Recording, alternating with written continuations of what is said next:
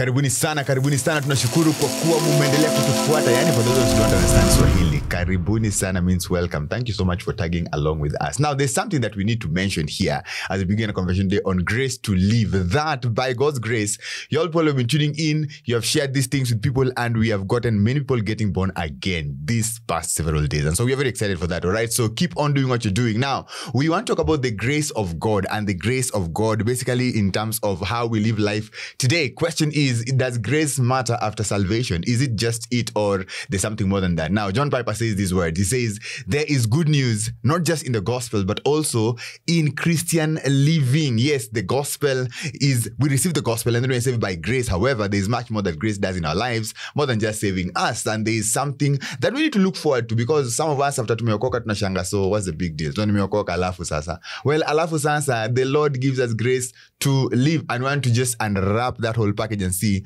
what is grace useful for. With me to unravel this conversation is a very good team of gentlemen here. Niko na the one and only King Just As. Asante. Unajua kuna zile maprogram za Kiswahili kitambo za KBC walikuwa wakiintroduce mtu wako hapo hivyo anasema na upande wangu kulia niko na Just As, alamsikia habari wasikilizaji. So that's just, and then Matt's one and only Mzungu. Wewe tutacha kuita mzungu mwitu. I think you've become so polished nowadays. Now you can be mzungu mtaani. Mzungu mtaani better. Tabia zako zimechange. Tuna appreciate. And then of course Saddam mwenyewe. Asante. Ndio hapo. Karibu msikilizaji.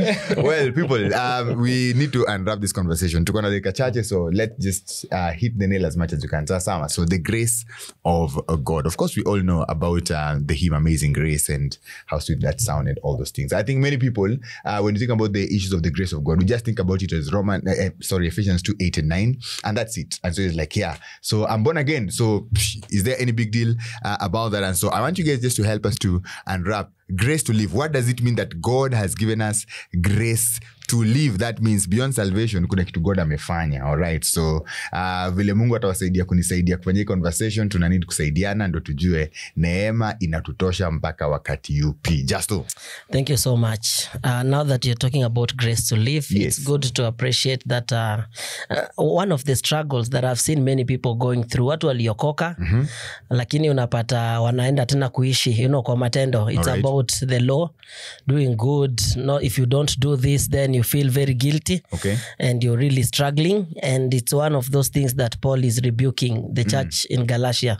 All right. That who has bewitched you? Mulianza na roho, sasa mnaingia kwa mwili. Right. And right. Because these guys gave their lives to Christ, but then there come some other teachers along the way who are pushing them again to adapt the Jewish way of life. Okay. And so, and he's rebuking them on that account. All right. And so the grace does not just end at the point of salvation, but it continues even beyond that we are living by grace. Could you be having like now you mentioned that, I'm sorry to just hold you on that. So if there is more, grace does more than just saving us. So would you say that there is also a different definition of this grace that we need to have in our minds other than just grace to save me, or how would you explain that? So Ephesians 2 says, by grace you've been saved through faith. But then now we are saying that there's grace to live, and you're trying to, as try to unwrap that, just maybe try to bring it chini tu kwa layman's language tujue.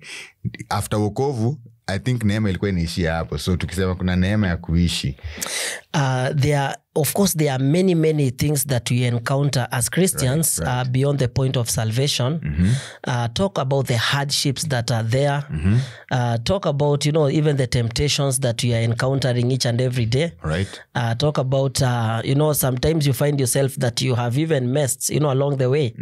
And so at that point, then it's very easy to get back, to a life of legalism that you're living by the law. Right. And so looking at this, is that still this grace, we are still talking about undeserved favor and mercy. All right. Because there is nothing that you're doing, to really buy into this, to really buy the gift of God. Okay. This is a gift, and it's been given to us free of charge. All right. And so there is no much. I think our work is basically to submit to the will and to the word of God and to what Christ has already done for us on the cross. Right. So that the grace now goes to another extent of training us in terms of how we live the life that God has given to us, so that Christ does not leave us at that point, but he continues with us through the journey of salvation. And this is what we find in Titus chapter 2, verse 11 and 12, that for the grace of God has appeared, bringing salvation for all people, but does not end at that point. Talking from verse 12, that it trains us to renounce ungodliness and worldly passions, and to live self-controlled, upright and godly lives in the present age, of course waiting for our blessed hope, that is the appearing of the glory of our great God and Savior Jesus Christ. So that's what you're talking about in relation to grace, that it is training us. There are many times we find ourselves, I found myself, for example, at some point that I just feel, things are not getting along well with me as I would desire. And so sometimes there are those moments that you feel, there are some outbursts even towards your wife. And at that moment, you have the word of God, the Holy Spirit, of course, reminds us even of the scriptures that this is how God expects us to behave in particular situations. And so not once have I gone back to my wife and told her, I really messed. I did not need, to act the way I acted. I really went out of my way because this is what the word of God expects of me. And so there is that point that the grace of God is teaching me, and God is just shedding that light in my life to show me, hapa hivi umeuma nje, you need to come back. This is what God expects of us. And so each and every day there is that life of submission to God's word. All right. So basically we are saying that grace is active. So you are born again. By grace you have been saved, but also then by grace we will continue living the Christian life. Now, and maybe for you guys, as you can chip in this conversation of grace, does what? Grace trains us. And the people who once they're born again, and it's a problem to them because probably somebody's tuning in and they do not want to respond to the call, to come to Christ because they think I'm going to let him down. I'm going to let Jesus down. You don't know how many things I've already dived into. Yani nimeingia ndani. I don't think God's grace can enable me to do this. Just as he's saying that grace trains us. And so maybe you can say one or two things on account of that kind of reasoning. I think some Christians have a wrong mentality that, they believe I'm saved by grace, like you mentioned in Ephesians 2:8-9. And they're grateful for that. But they believe it's like there's that God has opened the door through Jesus for you to now to step into the Christian life. And it's like you've entered a long hallway. At the end of that hallway is another door that takes you to heaven when you die. And they almost have this mentality that Jesus helps you open the door for salvation. And then anaacho ewe kuona if you kama utakuwa uaminifu. When that's not really the reality. What it is Jesus opens that door upon salvation. Anashika mkono yako, and he walks with you. Paka mwisho, until now you step into heaven with him. And probably that's that's why we're using the word train. Yes. And so you can think of him almost, he's holding your hand, training you, for the power of the Spirit and all these things. If this is how you live, this is how I can give you grace for this. I can empower you for this. And I think that's really powerful. There's other verses like 1 Corinthians 15:10 where Paul says, I worked harder than all the other apostles, but not by my strength, but through the grace of God. So we can see that grace is not just about salvation, it's also about empowering me to do work. There's a lot of verses. A lot of things that we can say about that. Yes, Adam, anything that you want to throw inside there? Jude 24, I think, says what Marty said. To him who is able to keep us from stumbling, and to present us before his glorious presence. So he has saved us, he will keep us, and then he will present us before his glorious presence in exceeding joy.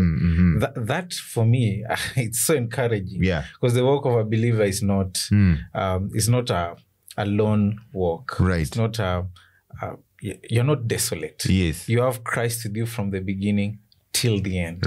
Yeah. And he's holding your hand and he's training you. And basically that is what we are saying, people, because if you're tuning in and you're listening to this conversation, grace does not just save you. Grace gives you ability, or grace trains you. And pretty much think about a coach training a team, or, somebody older holding the hand of a baby who is learning how to walk, training. And that's what the grace of God does. Now, if you're one of those people that you're wondering, these salvation things, and God has spoke to your heart and the Spirit of God has wooed you, and you're still trying to think that you're the most awesome person, that you want to sort yourself out and then Christ can come and just put the cream on it. That's a deception, because grace saves you and grace trains you to live the Christian life. Again, if you need to follow up in this conversation, I want you right now to check us out at www.kuzaapp.com.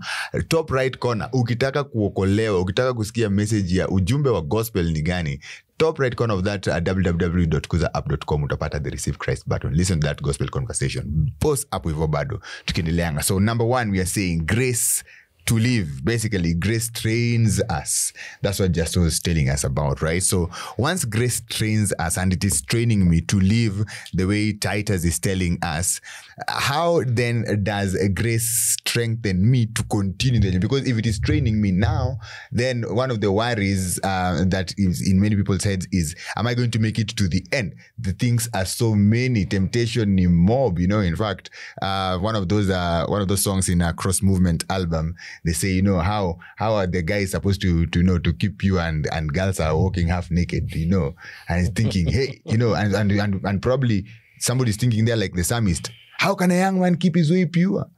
How can a young man keep his way pure? And somebody said, and many young men today, they turn to God and tell him, you see, you also know the problem. How can we keep ourselves pure? Well, you're saying grace can help us to keep pure, but how does it strengthen us then to pursue? Let me give you an example of how grace keeps us pure, Marvin, and how it's training us to now renounce, impurity, and to train us to be pure. An example, let's say that you're feeling angry. Now sasa mtu anatusi wewe. Now me as a man, my natural response is to respond, nitatusi yeye pia. Unaguza tu. Ndio, ama nitagusa yeye, right? Kushike yeye na mkono, vizuri. And so those are my temptations. Yeah. But I think now an example of grace training me could be, there's a verse that pops into my head. This verse could be Ephesians 4:32. Be kind to one another, tenderhearted, and forgiving one another, as God in Christ has forgiven you. Right. So that's an example, I think, of grace. Can now just sometimes the Spirit of God just bring you a verse. Right. Another example could be you're in that moment of the mtu anatusi, and then now you say, God, you can pray for grace. I need your grace now, because my response is going to be sinful. And Hebrews 4:16 is a great verse to help us, encourage us to pray. Let us then with confidence draw near to the throne of grace, that we may receive mercy and find grace to help in the time of need. So there's a grace that can empower us in a time of need. Right. I'm in need now because I want to be obedient. I don't want to sin. So we can ask for this grace to do all sorts of things. 2 Thessalonians 2:16 through 17 says that we can receive comfort and hope through grace. I can believe that in this moment, as I pray for this, there's a comfort that God will answer this prayer. Right. He can give me grace to do that. And then, because in your mind, you may be thinking, James 1:19 tells me, let every person be quick to hear, slow to speak, and slow to become angry. Colossians 4:6 encourages me that it's possible, even in angry situations, to speak with grace, because it says, let your speech always be gracious, seasoned with salt, so that you may know how you ought to answer each person. Right. So it's possible to speak with grace in situations that make you angry. Our flesh does not have to rule us. Our sinful passions don't have to have the best of us. We can now go to God and ask for grace, and then sometimes He gives us a verse. Because this, Marvin, is kind of like, no temptation has seized you except which is common to men, but God is faithful, always giving us a way of escape. As an example of grace now being imparted to you in circumstances and situations. So I'd really encourage people, if there's a particular sin that you struggle with, name it. Now, believe Hebrews 4:16, that I can go before the throne of God and ask for grace, and situationally. Right. And I can, and 2 Thessalonians 2:16-17 says, find comfort and hope that you can receive grace in those difficult times and situations. And then now believe in faith that God can come through for you. And maybe that's the other thing that we need to probably try and respond to, because, okay, fine, I've prayed and sometimes it just feels like, it's just this key technical thing I've done. So I've prayed and it's like I'm trying to get my emotions into a certain box so that I don't think or feel in a certain way. So what is the practicality of surrendering to the power of grace, strengthening us to face situations? Because how do we move from just cliche into, what, I have trusted, grace is at work in me, and I know that I'm gaining the strength to overcome these things. One thing I would say is, even if you're in those situations and unaomba kwa neema ya Mungu, you still unaanguka chini. Yeah. I still think that posture of faith and going to Him is powerful. And we need to, it's a good habit to build yourself up into going before the Lord, asking for grace. And I think also too, when you fall into sin and temptation, then you need to remember that God is a God of all grace. And 1 John 2:1-2 says, that encourages us that when we do mess up, the Lord is with us. He's willing to forgive us and help us in those certain things. 1 John 1:9 tells me to confess my sins to Him, and He can cleanse me from all unrighteousness. Right. So there's an element of grace that comes to you even when you do mess up. And so I think just even the posture of coming and asking for grace, even though I maybe do fall into sin, I think is still a positive thing. Right. Because it may take some time before some of those appetites change. A good prayer to pray is, God, help me to love you more, and help me not to love this sin, the way that I do love it. Right. Give me your grace in that area. I mean, there's a lot of things that you can pray for in that. So grace strengthens us. Now, we have basically said two things. One, grace not only saves us, we are saved by grace, Ephesians 2:8-9. That is true. However, we're also saying that grace trains us. Titus 2:11-12 trains us to live this life that we need to live. Now, remember that no one can live the Christian life except Christ. And that is why Christ is the most critical thing. Otherwise, you will flop. And they say that inside of you, He will give you grace to walk the journey, but it also gives you grace to be strong to endure through it. Now, do you want to know a little bit more about some of these things that will help you to grow in your faith? Well, you need to do one of three things. One, you need to be tuning in anywhere. You need to go out, check out on Spotify and any other file that is there where you can listen to things. You need to go to any podcast channel. You'll find the Kuza app and you need to listen. Secondly, you need to download the Kuza app. If you've not had it on your phone yet, tafadhali manze, what on earth are you doing? By the way, you need to get that going in. If you're an Android fella, we got you covered. This is not just an iPhone issue. But however, iPhone people, we've got you covered. Sawa. I think, by the way, inafaa to make, kwa watu wako na iPhone experience ya app ikue a bit more lively.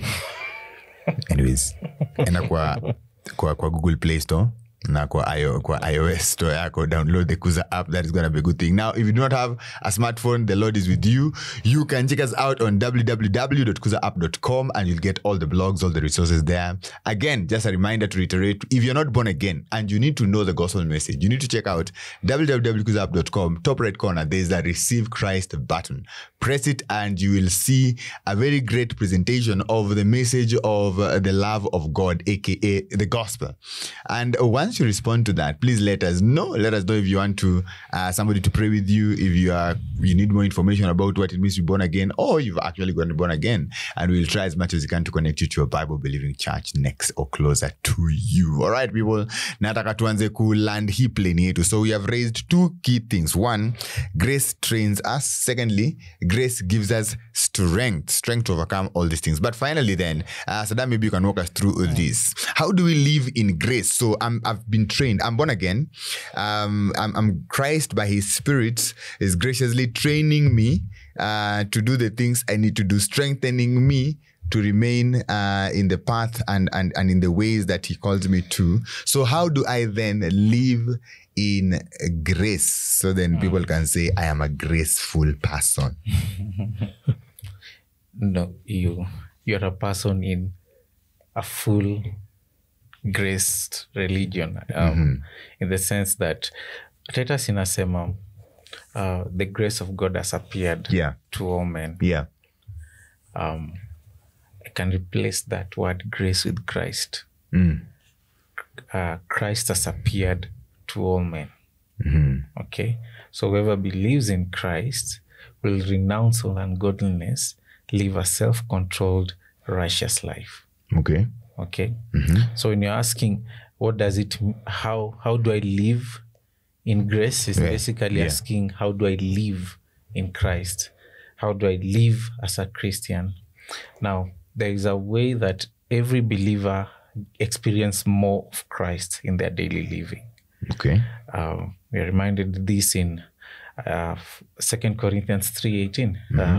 Behold in the Lord, right? Behold in his grace, in his glory, and you will be transformed from one degree of glory to another. There is a moreness of Christ that you experience. And James anasema hivi akiandika James 4, anasema God gives more grace. James 4:6. Okay.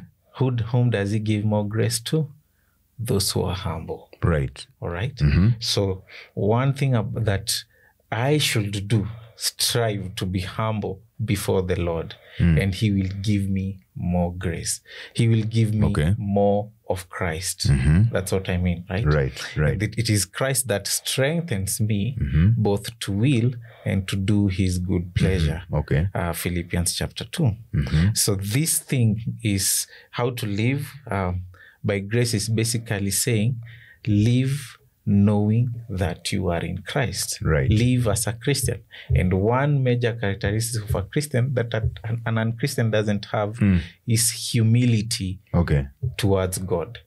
Humility towards God. Submit yourself to God. Non-believers don't have that one. They don't have that one. Yeah. So when you submit yourself... Cannot have that one. They cannot, really. That's the right word. They cannot until God gives it to them. Yeah. And so God's grace is basically teaching you to be humble towards God, and you now have to always be humble towards God. That's the only way to hack it, to live in grace.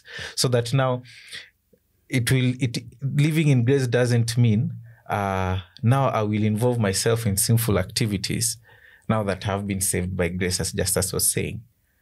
But because I've been saved by grace, and Matt is saying we are strengthened and trained by grace, therefore I will live rightly with according to the word of God. Okay. So the sense of submission is to be in total awe of Christ and also obedience of Christ. That's how you live in grace. So the life of a believer is a life that is filled with obedience and humility towards God. And that's why Paul is praying almost in all of his letter and says, may the grace of God be with you. Ephesians chapter, I think 6, the last verse, may the grace of God be with you. Right? So that grace is basically reminding them, once you guys are different and you are you are separated from the world, and therefore live humbly towards the Lord. Any practical tips that we can say, okay, fine, so we're saying you need to live in grace. Any practical tips that we can tell the guys who are tuning in, like, okay, so it looks like this, it looks something like this, living in grace looks something like this. So I mean, what are a few things that probably you can say, okay, these ones can be a good pointer that you're actually on that path? A prayer is one major one. Prayer. Yeah, prayer is total submission to God, saying every time when you go down on your knees or you bow your head, but even as you're walking and praying, you're basically telling God, I cannot, you can. Take charge of me. Provide for me. Protect me. Guide me. Prayer is one great example of humility and living in grace. Prayer, you pray to God to help you be obedient. Can I build on that a little bit? It's frequently that some of us too will struggle with money. And so we're like, and so now one of the things is the Bible tells us, humble yourselves therefore under the mighty hand of God, so the proper time he may exalt you. Cast your anxieties on him because he cares for you. So I want to come before the Lord humbly and just tell him, I'm broke.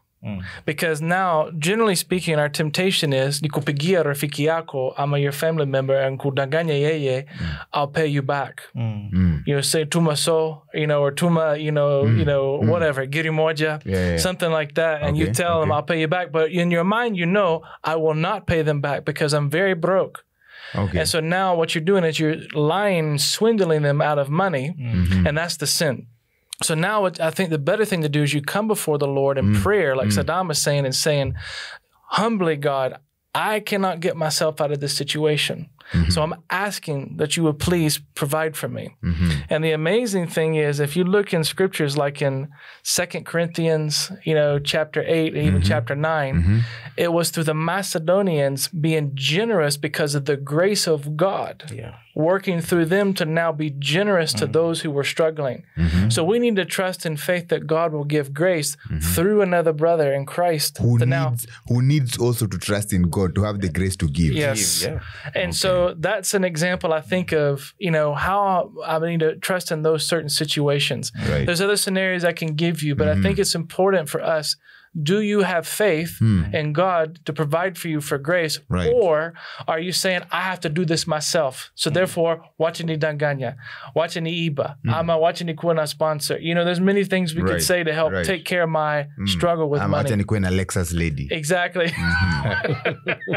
Yeah, right. I don't think I've heard that term. No, The other situation also I'm thinking about is with regards to sin. I think is 1 Corinthians 10. Ile inasema there is no temptation that is not common to man, but 10:13. Yeah. And so ikiisha inasema and God will provide a way. Right. To provide a way of escape. A way of escape. So even when it comes to sin and we see this is a really hard, like this temptation is so true. It's like umekewa nyama choma hapo hivyo mzuri na unaambiwa usikule. Right. Na uko njaa ujekula 3 days.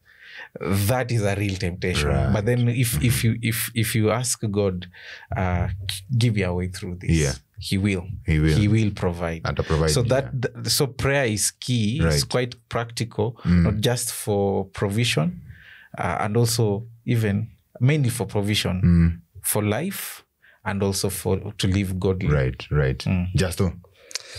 Okay, for me, what I can say maybe as an example is, in relation to what Vic is talking about temptation. I know there are many times, you're going through things and you're like, I just need to, to keep a positive mind.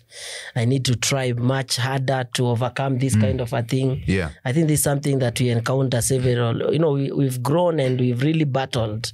Personally, I've battled. I think I really battled in my early stages of faith with this, really struggle to be better, to be a good person by my own strength, by my own energy. And the more you try, the more you find yourself you are failing. And this becomes very discouraging and you feel as though the whole conversation of faith, this is something beyond, any human ability. But what happens is the moment you get to appreciate about God's grace, that if there comes temptations, there comes those moments that it is so difficult for you that God is able to provide, even a way out for you in whatever temptation. Sometimes it is in terms of our own weaknesses. We have issues we are struggling with, and maybe you've prayed God over and over. You want God to come and, help you overcome something. And we have an example of Paul. Paul, when you're talking about asking God, for that strength, he's praying. He has this, whatever we call the thorn in the flesh in 2 Corinthians chapter 12. And so he's physically challenged and he feels like, God, I really need you. And he had prayed over and over. But one way of God answering his prayer is, telling him, my grace is sufficient for you. He does not specifically remove the problem, but of course, provides the grace for Paul to go through and even to live by that, what we'll call that thorn in the flesh. Right. And so it's important for us to see, grace at work in all aspects. Fantastic. Yeah. Well. I don't know where you are at in these matters. If you're born again, especially if you're born again, this conversation is particularly for you, that the grace of God is available not only to save you, and he has, if you're born again, he has saved you by grace, but he will sustain you. You do not have power alone by yourself to do this. That is why God gives you grace to save you, but also grace to continue on. He trains you, and whatever it is that you need him to do for you, he is ready to train you. He is ready to strengthen you, and is ready to give you what it takes for you to live life, a victorious Christian life. Why? Because grace is sufficient. So wherever you are, whatever you're doing, probably you're just about to throw in the towel, please, you need to make sure that you keep your eyes locked on these truths. There is grace sufficient for you and I. Until next time, this is Kuza Podcast. Make sure that you link up with us on the necessary links, www.kuzaapp.com. Check us out, Facebook, Twitter, Spotify, and any other thing that you want. As well, after Kuza app, utatupata, by the way. Lock in, and it's going to be a good thing. Baraka until badai.